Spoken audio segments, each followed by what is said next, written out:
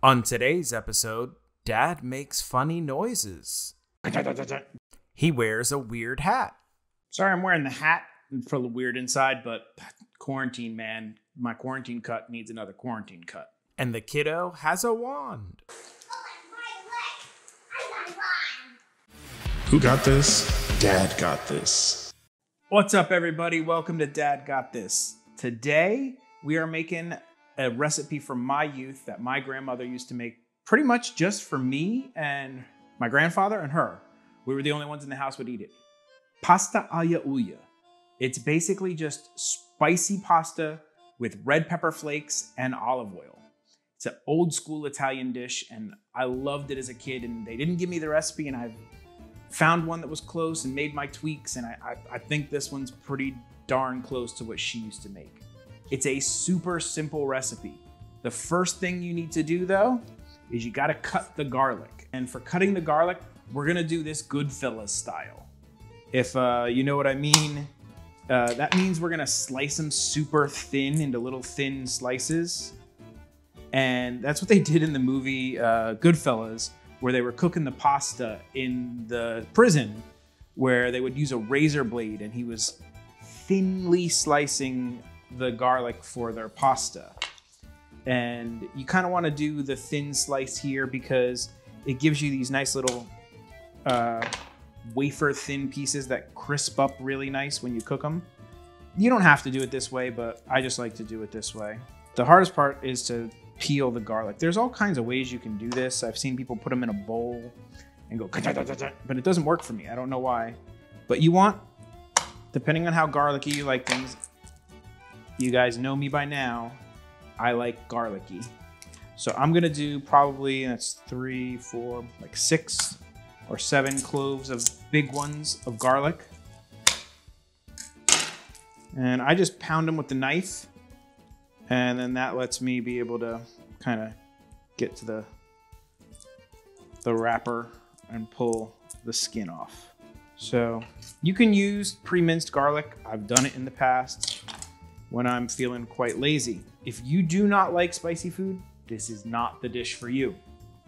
The amount of pepper that Dad puts in his, you really need to like spicy food. Like I was saying, what we want to do here for this is we want to do super thin slices. And big chunks of garlic. You don't have to go to a mince, but you want some good sized garlic that's going to crisp up in the pan. And get them as thin as you can. Dad's not being super critical about this, but if you wanted to be real critical, I would go like super thin. But Dad's in a hurry, so he's gonna do as close as he can get to thin quickly. Sorry, I'm wearing the hat for the weird inside, but quarantine, man. My quarantine cut needs another quarantine cut. It's getting bad. All right, super simple. We're gonna go ahead and turn our pan over to a medium heat. And you're gonna put in a ½ cup of good olive oil. Extra virgin if you can get it, but good olive oil. And then you're gonna immediately put in your garlic.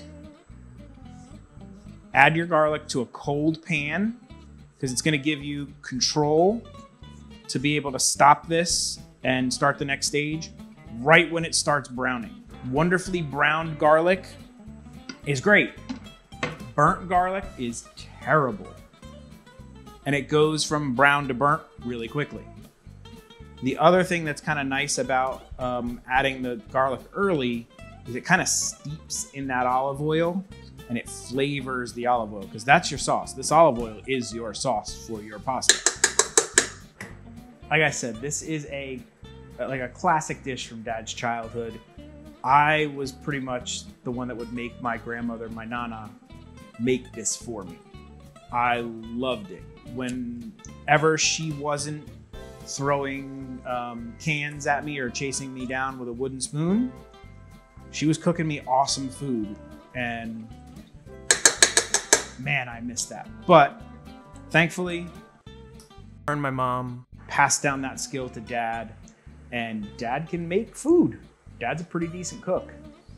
And I am slowly but surely building up my repertoire of my childhood recipes.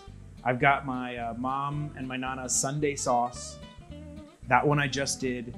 That's the slow cooked sausage and meatballs in the tomato sauce. Goes for 5 hours. I've got an Instant Pot version, but I just did the real version. Hi, kiddo. There's kiddo. Watch out, there's some hot oil here. Okay. Peace out.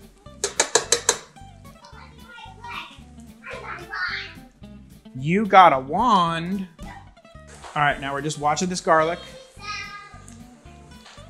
Peace out.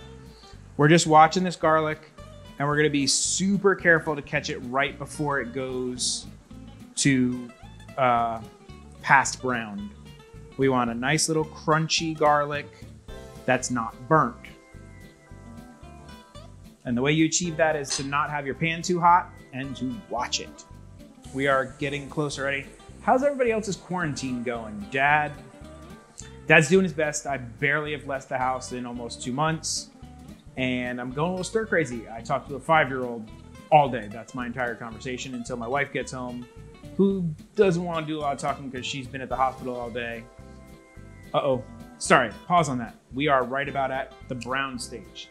Now is your point to add in your red pepper flakes. I add a tablespoon. It's hot as hell. You can add a teaspoon, but I add a tablespoon because I like mine hot as hell. And now you're gonna stir that in with the garlic that was just getting to brown. We're gonna let that go for a few seconds, and you'll see how it changes the color of the oil as these red pepper flakes get in there. All right, got a ½ pound of cooked pasta.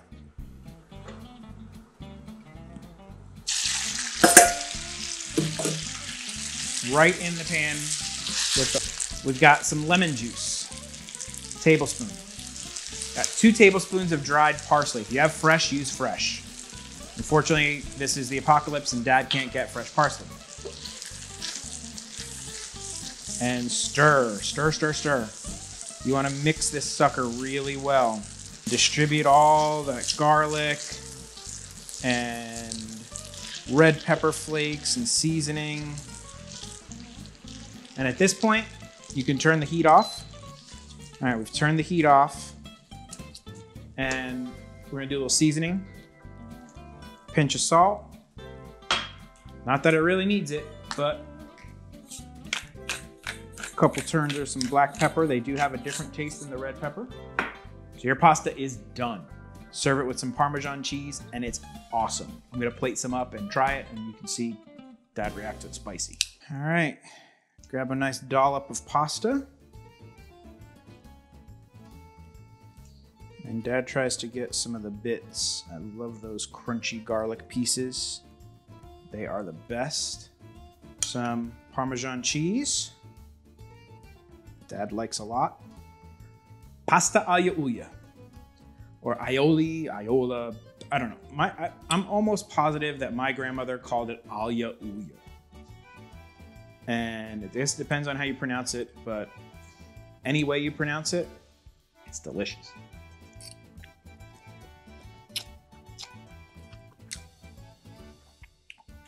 Oh. Wow. Whew. Breathe fire, man. But it's not super heavy because it's just oil and pasta.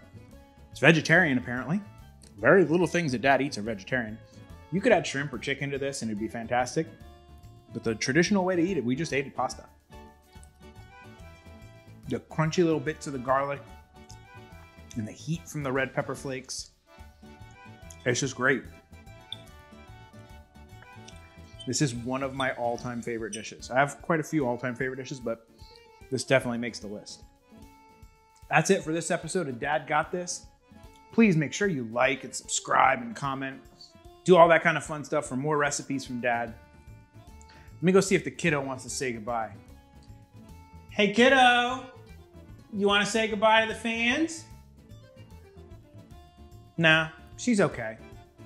All right, you guys know, even when the kiddo doesn't want to say goodbye, Dad doesn't do outros.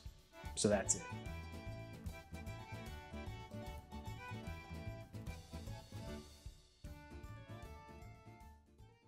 For more fun and easy recipes, visit dadgotthis.com. Be sure to like, subscribe, and hit the damn bell. I double dog dare you. Come on, you have to do it. It was a double dog dare. I mean, those are the rules.